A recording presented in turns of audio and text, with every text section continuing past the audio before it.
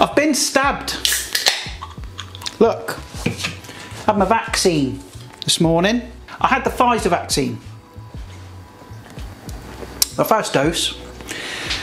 And yeah, if you're wondering about side effects, well, I haven't had any. Apart from like a very small sort of bruised feeling where they stuck the needle in, I feel fine. In fact, I feel bloody fantastic. Like I've been given Pfizer powers. Like, so I thought today I'll treat myself and I'm going to make a fish finger sandwich. Now if you're British, you know exactly what one of these is. Again, does that make sense? You know exactly what a moron. But if you're not, it's kind of like, well, it's basically what it says it is. It's fish fingers, which I think in America you call them fish sticks. Sandwiched between 2 slices of bread, bit of tartar sauce, banging. Great little snack, great little treat, especially when you're pissed. Now usually we just buy a box of frozen fish fingers, fry them up, stick them in the bread. And you can do that, you know, you can buy those fish fingers. I'm not going to name the brand, but we all know the flipping weird fisherman that hangs around with kids too much. Fish fingers. But we're going to bougie it up. We're going to make our own fish fingers, make our own tartar sauce. I'm not making my own bread, I ain't going that far. But before we do, remember to do the usual thing, like, share and subscribe. Please, there's not enough of you that are hitting that subscribe button. Make sure you click the bell icon as well, allow all notifications, so every time I upload, YouTube tells you about it. Hey, Moggs, guess what? I've got some fresh fish here. We'll give him some of the scrappy ends. He'll love that. So let's go, let's make this fish finger sandwich. Come on. Right, so I've got my fish here, which is where Adam has made a mistake. I thought I'd bought 2 cod loins. Turns out it's haddock. It's no bother, you can use either. But anyway, what I'm going to do is get it out of its packet, get them onto a plate, and I'm just going to lightly salt them, just a little bit. What this does is it kind of draws out some of the excess moisture, so you get a slightly firmer texture. You don't want them too wet. Turn it over, a bit more salt. And then I'm just going to stick those in the fridge for about 15-20 minutes. And whilst in the fridge, we can get on and make the tartar sauce.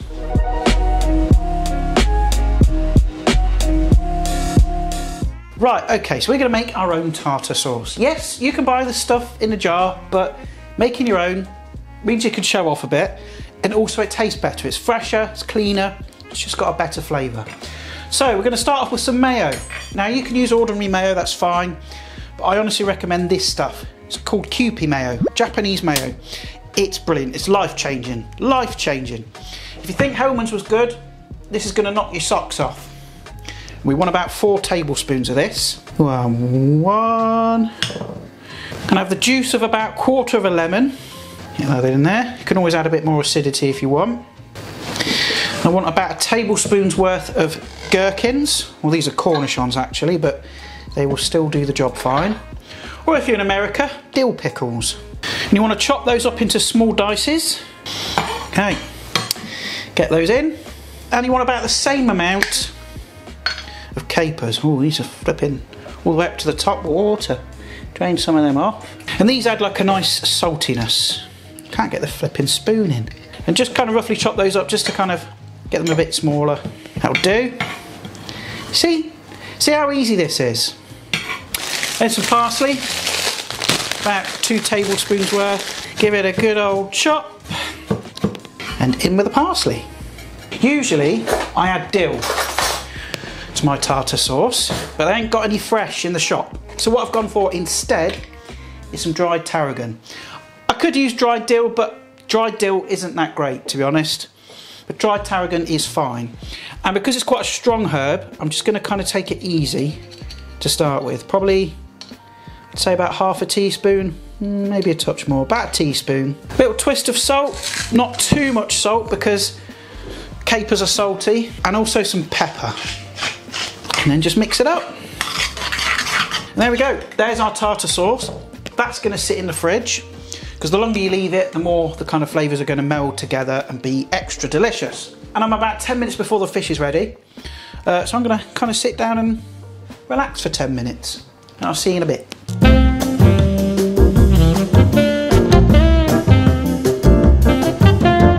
Okay, right, so I've got my fish out of the fridge. And what I'm going to do is just dab off any of that excess moisture that's released.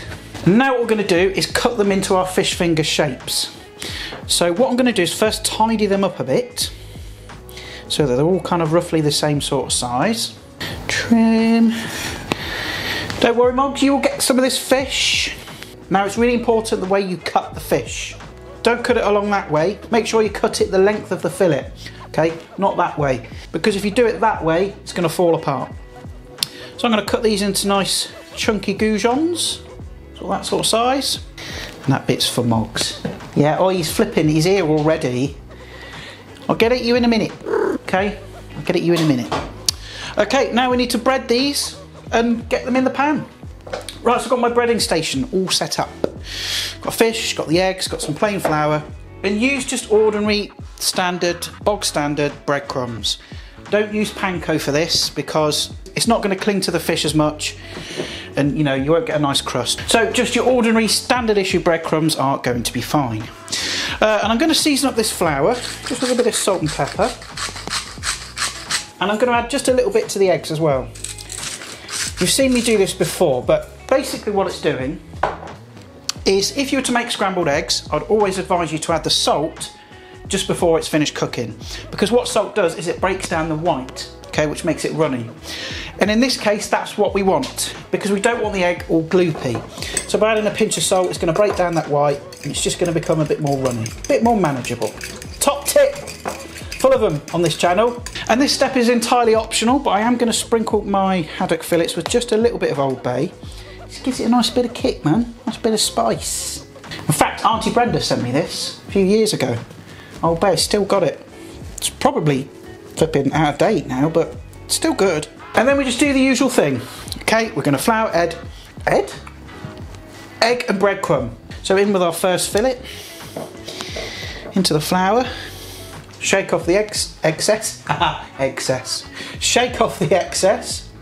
Okay, then into our egg mix, and then into the breadcrumbs. Make sure you dab the ends as well, get it nicely coated. And congratulations, you've just made your first fish finger. Now do the rest. Let's see what Moggs thinks of this fish. I have washed off all that salt as well, so don't worry. Come on then, Moggs, go and have a taste.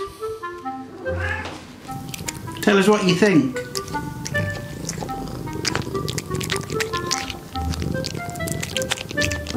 You missed a bit. Don't think you like that, did you? There's no more. What did you think? Tell your viewers. Bless him. There's no more, buddy, sorry. There's no more. Okay, so we are now ready to fry these puppies up. There's our wonderful array of fish fingers. There we are, got 8 in the end. And we're going to shallow fry them. So I've got my pan here, and I'm going to go in with some oil. I'd say about 1 centimetre, 2 centimetres deep, something like that. And I'm going to get that onto a sort of medium heat. Be careful it's not too hot, because you'll burn the breadcrumbs before the fish has finished cooking. Okay, I think that oil is hot enough. So go with our fish fingers. And they won't take long to cook at all. Probably, what, 3 to 4 minutes each side. And you'll know when they're ready, because they'll start to hiss and crackle and pop.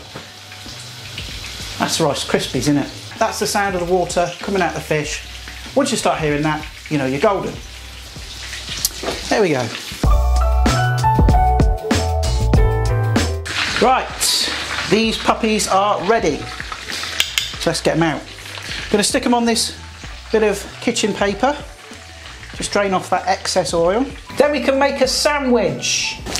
Bread. Now, I wouldn't recommend using some artisanal flipping sourdough 3-day risen stuff. All right, you just want your plain old white bread loaf. You want that nice sort of pillow soft bread. So I'm going to take the knobby end off. You don't want to go too thick, but you don't want to go too thin either, because it won't be stable, it'll fall apart. I'll go back, that sort of thickness is fine. Now this might be controversial, I don't know, right? Some people use butter, some people don't. I always add butter just because that's how I've always done it. Then I'm going to add just a thin layer of tartar sauce, just a small smattering. And then on with our fish fingers. Now obviously I'm not going to use all of these, so I need to be a bit strategic as to how I kind of place these. I'll go for the longer ones so they fit nicely. Shall I go in with a couple more? Yeah, why not? And of course, some more of our tartar sauce. You know this is going to be messy, don't you? You just know. You just know. Okay, on with the lid.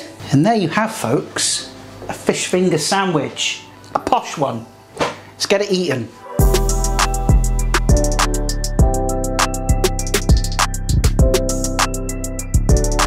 This is about to get messy, isn't it? I can already tell. But, you know, that's the messy things are the best things in life, aren't they? Right, let's go for a bite. Oh! If someone made you this, you'd marry them. Yes, it's messy, but my God. Fish is nice and flaky, nice and moist. And that tartar sauce with that tarragon, well, we all know tarragon goes really well with fish. That is a next level fish finger sandwich. You don't have to have them in a sandwich. Once you've breaded them, you can stick them in the freezer. Kids are gonna love them. Proper school dinner, fish fingers, chips and beans. But anyway, I'm gonna love Anivia. So there we go, that's how to make a fish finger sandwich. If you enjoyed the video, do the usual, like, share and subscribe. Whew, it's flipping baking hot, isn't it, today? I don't deal well with heat. Just flipping leak. But anyway, I'll see your gorgeous faces in the next video. Bye for now.